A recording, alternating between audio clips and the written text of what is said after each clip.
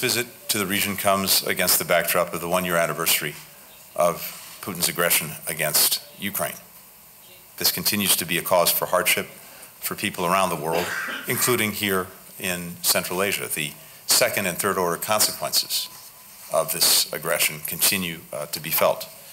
Indeed, few regions have been more acutely affected than Central Asia, including Uzbekistan, where people continue to shoulder increased food and energy prices. As always, this is hitting the most vulnerable the hardest. That's why the United States has provided more than $16 million in emergency food aid to this region since President Putin launched his aggression against Ukraine. This hardship makes Uzbekistan's generosity even more remarkable.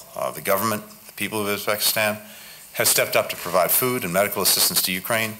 They continue to host tens of thousands of Russian citizens who fled their country after President Putin launched his war. Russia's invasion has also fostered deep concern across the region. After all, if a powerful country is willing to try to erase the borders of a sovereign neighbor by force, what's to stop it from doing the same to others? Countries across Central Asia understand this.